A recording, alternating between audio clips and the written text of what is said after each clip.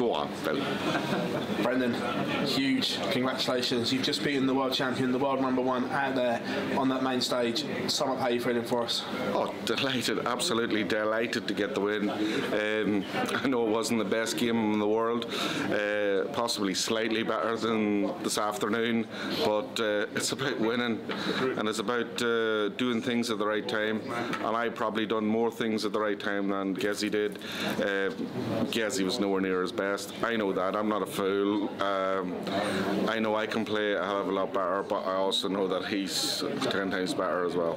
In those scrappy games, like you say, it's about winning those big moments, and when he's missing all those doubles, you just cleared up and, like I say, you got the job done. Yeah, I cleared up, and my finishing was, reasonable in that game, but I felt that there was a few legs that I didn't stay close to him because I thought they were dead duck, and he let loads of chances, and I had an outside chance at a big finish, and that was my unprofessionalism. I shouldn't have given them up, and it's something I should probably not do again. When you've beaten the world #1, the world champion, is anyone you fear playing now tomorrow? I'm not being funny. I didn't fear anyone beforehand, and I've beat them in the past, but each and every one of them has smashed me up as well.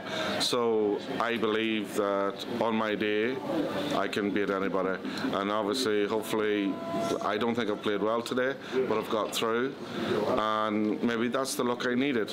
And in every tournament you need a bit of luck, so maybe tomorrow I'll turn up and play darts, and God help anyone else. Many congratulations. Thank you very much on a stunning performance. Thank you, Phil.